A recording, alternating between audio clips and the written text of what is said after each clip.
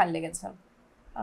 এক কথায় বেশ ভালো লেগেছে। স্টোরিটা একটু অন্যরকম, স্পাই মুভি বা স্পাই সিরিজের মতন হওয়ার সত্ত্বেও একটু আলাদা।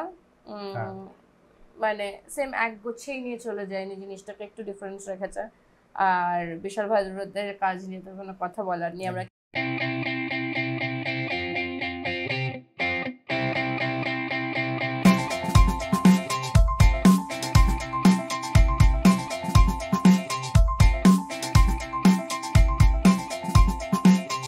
Hello everyone, welcome to bioscope বং কাপল। আমি অম্বালি। আমি অভিষেক। আমার এসে গেছে আমাদের নতুন একটা ভিডিও নিয়ে।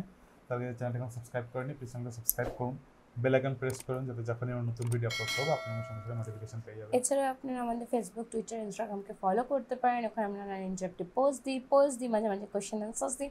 ওখানে আপনারা আপনাদের মতামত জানাতে পারেন, অথবা আপনারা নিচে কমেন্ট বক্সে আপনাদের মতামত জানাতে পারেন। একদমই। এদের লিঙ্ক ভিডিও ডিসক্রিপশনে দেওয়া থাকবে। আজকে আমরা একটা হিন্দি মুভি রিভিউ নিয়ে এসেছি, খুফিয়া, যেটা ওটিটিতে 5 অক্টোবর রিলিজ করেছে নেটফ্লিক্সে। ডাইরেক্ট করছে বিশাল ভরদ্বাজ, মিউজিক দিয়েছে বিশাল ভরদ্বাজ। কাস্টে আছে ওয়ামিকা গব্বি, তাবু, আজমেরি হক বাঁধন, আলী ফাজাল, আশিস বিদ্যার্থী এবং অন্যান্য অনেকে। তো কেমন লাগলো? বেশ ভালো লেগেছে। এক কথায় বেশ ভালো লেগেছে। স্টোরিটা একটু অন্যরকম, স্পাই মুভি বা স্পাই সিরিজের মতন হওয়ার সত্ত্বেও একটু আলাদা।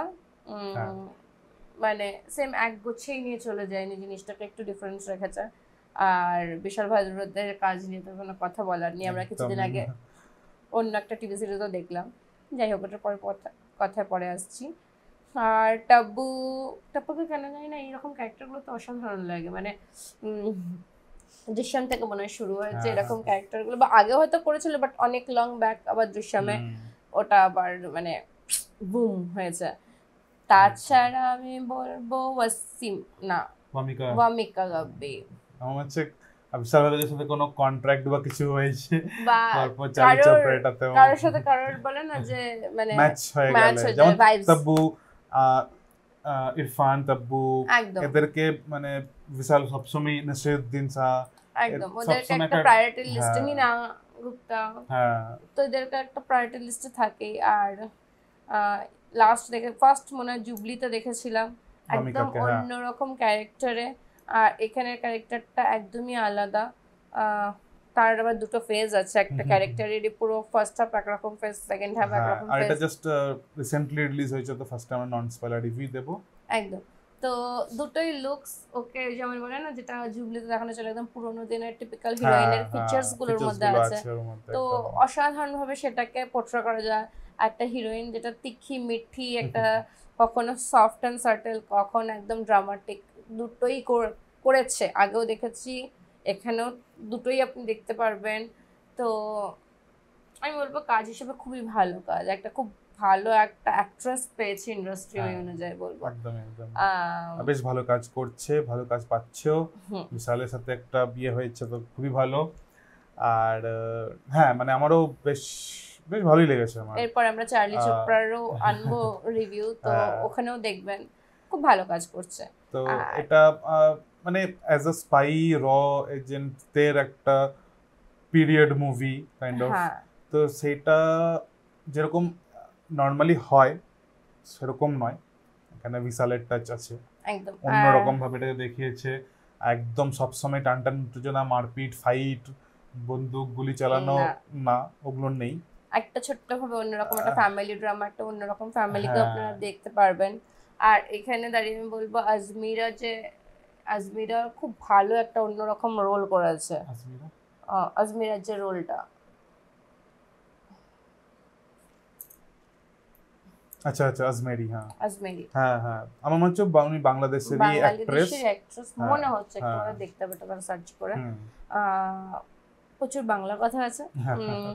তো যেটা আমি আগে বলছিলাম, হয়তো আমরা আমাদের অনেকদিন ধরে ভিডিও ফলো করলে আপনারা দেখতে পারবেন, যখন জুবলি বা ওই টাইমটায় যখন কথা হচ্ছিল যে বাংলা এখন বেশিরভাগই যেটা হয় মানে দ্য নাইট ম্যানেজার থেকে ধরে সব জায়গায় একটা বাংলা ট্রেন্ডটা অন্যরকম ভাবে আসছে। আর বাংলা কথা সব জায়গায়, মানে আমি জানি না যারা বেঙ্গলি নয় নন বেঙ্গলি তারা কিভাবে সব সিনেমাগুলোকে দেখছে, কারণ কি প্রচুর বাংলা ল্যাঙ্গুয়েজ আছে। এটা খুফিয়াতেও তাই, প্রচুর ফার্স্ট হাফটায় তো প্রচুর আছে বাংলা কথা, যখন বাংলাদেশটাকে দেখানো হয়েছে তখন আছে বাংলা। ইন্ডিয়াটাও যখন দেখানো হয়েছিল তখন কিছু কিছু পার্টিকুলার ক্যারেক্টার ছিল, প্রচুর বাংলা কথা দেখানো হয়েছিল। তো এসেন্সটা অন্যরকম, বাংলাদেশের এসেন্সটা আমি বলবো খুব সুন্দর। ঢাকা বা ওই যে জায়গাটাই দেখানো হয়েছে খুব ভালোভাবে দেখানো হয়েছে। ওখানে মানে টাব্বুর এখানে 2-3 রকমের ক্যারেক্টার আলাদা আলাদা করে, যেহেতু ওকে সিনেমার মধ্যেই আলাদা আলাদা রোল করতে হয়েছে, কখনো ইনভেস্টিগেশন অফিসার, কখনো সরকারি কর্মচারী, কখনো আলাদা আলাদা যেভাবে ওইভাবে ওর ক্যারেক্টারটাকে ওরকম করে খুব সুন্দরভাবে ফুটিয়ে উঠেছে। ওনার অ্যাক্টিং নিয়ে তো কিছু বলার নেই, অসাধারণ।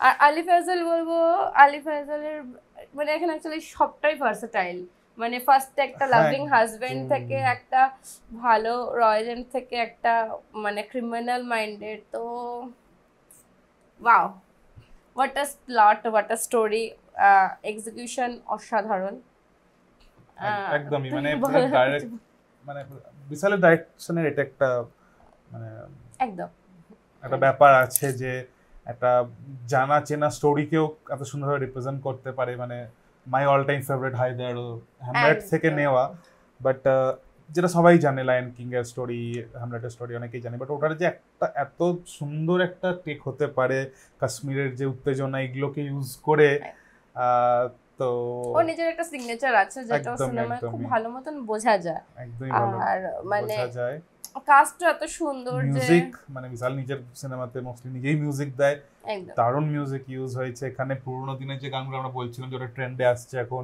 পুরোনো দিনের গান, সেটা রেডিওতে হোক বা কেউ হেডফোনে শুনছে, সেগুলো টিভিতে দেখছে, হ্যাঁ, তো সেগুলো ইউজ হয়েছে, সেগুলো এখানে খুব ভালোভাবে ইউজ হয়েছে। আর বেশ ভালো, মানে সবকিছু মিলিয়েই। এখানে রাহুল রাম আছে, ওটা দ্যাট ওয়াজ আ সারপ্রাইজ। এখানে একটা ধর্মগুরুর রোল করছে, বাট রাহুল রাম যেহেতু এজ আ সিঙ্গার, তো সেখানে ওর গানটাকে ইউজ করা হয়েছে উইদিন দ্য সিনেমা। সুফি বা আপনার দোহা যে ফ্লেভারটা আছে না, দোহার ওই রকম ভাবেই দেখানো হয়েছে। আর যেটা আমার মনে হলো যে গানগুলো, যে সিনেমার গান থাকা নর্মাল হলেও সিনেমার ওই নায়ক নায়িকা দিয়ে নাচ করিয়ে বা এটা একটু অন্য স্বাদের গান দেখিয়েছে। আর যেটা আমার ভালো লেগেছে, কারণ কি কিছু কিছু ফোক সংস গুলো হারিয়ে যাচ্ছে, ওগুলোকে আবার তুলে ধরা, শুধু কোক স্টুডিওতে না দেখে সিনেমাতে অ্যাপ্লিকেবল করা। তো এই জিনিসগুলো খুব ভালো দেখেছে, এর জন্য এখানকার 2-3টা গান খুব সুন্দর সুন্দর অন্য রকমের আছে। আর আমি বলবো এখানে কাস্টিং এর যে রেচেলের ক্যারেক্টারটা যেটা জান করেছে, আমি বলবো যে যখন আমেরিকান যে স্পাই বা ওদের যে এজেন্ট ছিল, তো আমি বলবো এখানে প্রত্যেকটা কাস্টিং এ যে আমেরিকান তাকে আমেরিকান রাখা হয়েছে, অত বাজে অ্যাক্টিং না, অসাধারণ, খুবই ভালো অ্যাপ্রোপ্রিয়েট এখানে আমেরিকানসরা বেশ ভালো অ্যাক্টিং স্ট্যান্ডার্ড মেইনটেইন করেছে। যেখানে দেখিয়েছে অ্যালেক্স যে ওর যে সাইকোলজিস্ট, এক্স্যাক্টলি ও সাইকোলজিস্ট, বা ওখানে যে জিনিসটা যখন সেকেন্ড হাফে আমরা দেখলাম যে ওটা বাইরে শুট হয়েছে, তো ওই জিনিসটাকে ওইভাবে অ্যাটমসফিয়ারটাকে দেখানো, ইট ইজ লাইক গুড, মানে 3টে দেশকে দেখানো গেছে মনে হয়। তো আপনারা যদি এরকম পছন্দ করেন স্পাই মুভি বাট অন্য একটা ফ্লেভারের, একটু স্লো পেসড, খুব হাই পেসের নয়, মাঝে মধ্যে একটু স্লো হয়েছে, বাট তাও যতটা উত্তেজনা রাখা যায় একদমই আছে ওর মধ্যে, মানে আমার খুব ভালো লেগেছে, বাট রক্ত গরম করার মতন ব্যাপারটা নয়। আর সবকিছু তো আমার মনে হয় না দরকার আছে, কারণ অ্যাকচুয়ালি যেভাবে রয়েজেন্টরা কাজ করে, যেখানে মিস্টেকস হয়, ওরা ইনফরমেশন পায়, সেটাকে ডিকোড করে কিভাবে হেল্প করবে এজেন্টদেরকে, সেগুলো করে, সেগুলো এখানে খুব ভালোভাবে অ্যাকুরেটলি দেখানো হয়েছে। তো এরকম পছন্দ হলে অবশ্যই আপনারা দেখুন, বেশ ভালোই লাগবে আপনাদের। আর ওটিটিতে আছে, নেটফ্লিক্সে, কোনো অসুবিধা নেই। ভিশাল ভারদ্বাজের কাজ সবসময় ভালো লাগে, মিউজিকও ভালো, অ্যাক্টিং তো মানে কিছু বলারই নেই। তো অবশ্যই দেখুন, আর তারপরে আমাদের স্পয়লার সেকশনে আসবেন। একদম। এখানে যেটা পুরো সিনেমাটা 3টে জায়গা হিসেবে, মানে জিওগ্রাফিক্যাল লোকেশন, ঢাকা, ইন্ডিয়া আর আমেরিকা, সাউথ রেকর্ড, এক্স্যাক্টলি 3টে লোকেশন নিয়ে শুট করা হয়েছে। তো 3টে লোকেশনের আলাদা আলাদা অ্যাটমসফিয়ার দেখানো হয়েছে, ইন্ডিয়ার এক রকমের, বাংলাদেশের এক রকমের। তো 3টের অ্যাটমসফিয়ার যারা কাস্টিং এও, যে বাংলাদেশের হিরোইন তোমার আমেরিকা যখন সিআই কে দেখানো হচ্ছে তখন ওখানকার আমেরিকান ট্রাই করছে, ইন্ডিয়াতে ইন্ডিয়ানরা তো অবশ্যই আছে।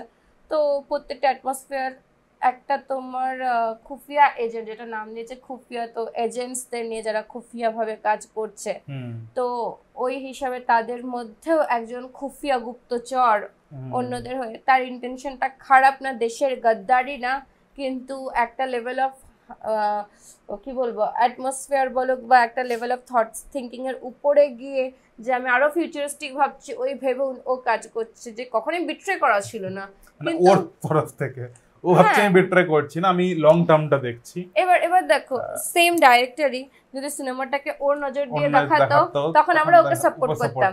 তো ব্যাপারটা হচ্ছে একটা হয় ইন্টেনশন খারাপ আর একটা হয় যে ইন্টেনশনটা অন্য কিন্তু ওটা ভালোই, সেম ইন্টেনশন না, বাট স্টিল ও পয়সা নিচ্ছিল ওটার জন্য, যেখানে আমার ওর নেগেটিভ এটা দেখাচ্ছে। যদি এটা নিঃস্বার্থভাবে করতো তাও আমি ভাবতাম ওর পয়েন্ট অফ ভিউটা হ্যাঁ রাইট হতে পারে, বাট যেখানে ও নিজের পয়সা নিজের ল্যাভিশ লাইফ কাটানোর জন্য করছে, একদম। আর শুরু হয়েছিল ওটা থেকেই, যেহেতু ছেলে এত মানে আরামসে থাকতো, সবকিছুতে টাকা লোড করতো, তার জন্য এদের টাকা আস্তে আস্তে কমে আসছিল, যা সেভিংস ছিল, তার জন্য বাধ্য হয়ে মাকে ডিসিশন নিতে হলো আমরা তাহলে জাসুসি করি। ওর মায়ের ক্যারেক্টার, ওর মায়ের আমি নজর থেকে বলছি যে ও যেটা বলতে চাইছে যে তুমি এরকম করে টাকা নষ্ট করছিস তার জন্য আমাকে এটা করতে হচ্ছে, মাদের ব্লেম থাকে। তো অ্যাপার্ট ফ্রম দ্যাট আমার মা নিজে বলেছে ওই কথাটা, হ্যাঁ সে ব্লেম করার জায়গা থেকে তুমি ব্লেম করেছো, ওটাই বলছি। এটা যদি রিজনটা অন্য হতো যে না ওকে কেউ অ্যাপ্রোচ করেছে, ও ভেবেছে হ্যাঁ ঠিক সত্যি তো আমি যদি এটা করি তাহলে আমি লং টার্মে ইন্ডিয়ার হেল্প হবে, সেটা আলাদা রিজন, সেটা একটা আলাদা কথা। কিন্তু আমি তাও বলবো সবথেকে পিকুলিয়ার ক্যারেক্টার, পিকুলিয়ার ওয়ার্ডটা খুব অদ্ভুত। আমি তারপরেও বন্দুক চালাতে জানে, এত মাস্টারমাইন্ডেড। শাশুড়ির ব্যাপারটা না, মানে ব্যাপারটা যে মা আর ইনস্টা যে দেখিয়েছে, যেমন প্রথম দেখাচ্ছে ধর্ম হ্যানা, তারপরে যে ওই মেন ডিসিশন, বন্দুক টর্চ দিয়ে মারছে, টর্চ দিয়ে সিগন্যাল দিচ্ছে, ও মাই গড, আর কি ফ্রিকোয়েন্ট ডিসিশন, যেটা একটা বলে না মানে একটা আর্মি, যেহেতু বলছিল ওর বাবা আর্মিতে ছিল, ও ওখান থেকে ট্রেন্ড হয়েছে, তো ওই হিসাবে ওটা পুরো বোঝা যাচ্ছিল।